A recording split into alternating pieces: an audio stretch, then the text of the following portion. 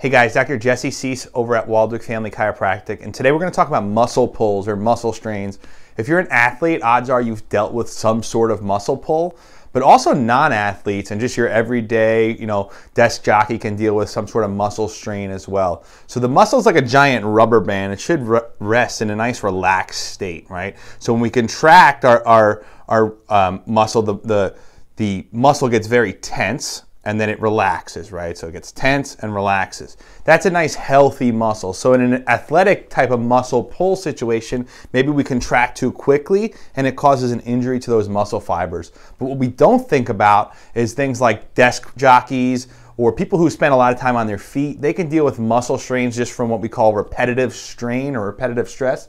And this happens when the muscle stays in a semi-contracted state for a long period of time and there's excess tension on that muscle. So that muscle never really gets a full opportunity to relax and let go of all that lactic acid, and it really puts a lot of stress on those individual muscle fibers.